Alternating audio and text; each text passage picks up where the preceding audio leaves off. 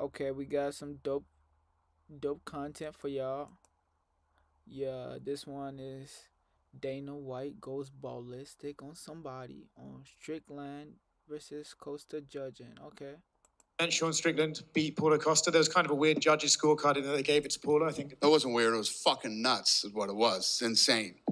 That guy should never ref a big fight again. They should kick him back down to the minor leagues and let him work on his judging. It's unbelievable. It'd be real. It'd be real in this sports game, man. For real. It's real. It's just it's real, bro. Y'all know it is. I mean, how anybody who isn't an absolute fucking lunatic could call that fight a split decision. I don't even know what to say about that. It's insane. That guy shouldn't be judging big fights. What did you think of Sean Strickland's performance? He said he wanted to do more, but Paulo was running away from him and he couldn't engage in him. What did you think of his performance? Yeah, I mean, it's not the fight I expected. I mean, every time you see Paulo Costa in a fight, it's a war. He usually goes to war. But you could tell tonight he couldn't get off. Brilliant kicking that leg the way he did. Strickland's tough as hell. Was eating those leg kicks, all night. Has he been in here yet? No? Yeah, I'm wondering how he's walking because, I haven't heard anything, but he did some big damage to that front leg. And, I thought he fought a beautiful, perfect fight. I mean, he's a very awkward guy to fight, and how he throws those teep kicks and his hands are so good. He's very elusive and beautiful jab. And he basically picked Costa apart and shut him down. And for Paulo, on the broadcast, Joe Rogan said he feels that Paulo hasn't been the same since he lost to Israel, and he maybe lost a bit of confidence and doesn't fight the way he used to.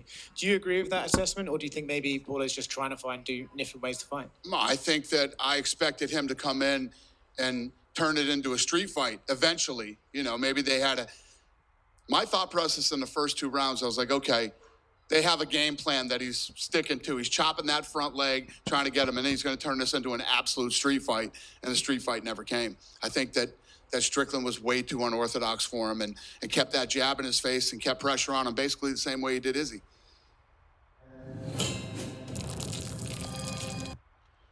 Yeah, fam, I agree with him, bro. I agree with dog.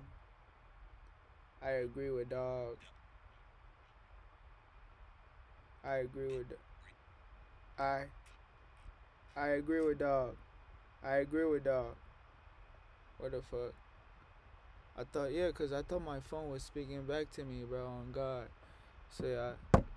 But yeah, man, I feel him, bro. Like, man, I got personal issues with some coaches and stuff, man. Around Lake River Nike Park. Yeah, man, I'm about to call it a day. And I'm about to pop out and get on some bullshit. Alright, man. That's enough for today. Stay blessed. Yeah, man. I feel him, yeah. I guess it's common. I guess we can't do nothing about these some people, man. Yeah, so. Yeah, and that's it for you, man. Please subscribe to my channel, man. Let's go viral. Let's go viral. Let's go viral. Share, comment, let me know what you like about my content. Stay blessed. Comment I subscribe after you subscribe to the channel. I appreciate you for watching my videos to the end. Stay blessed and continue to win.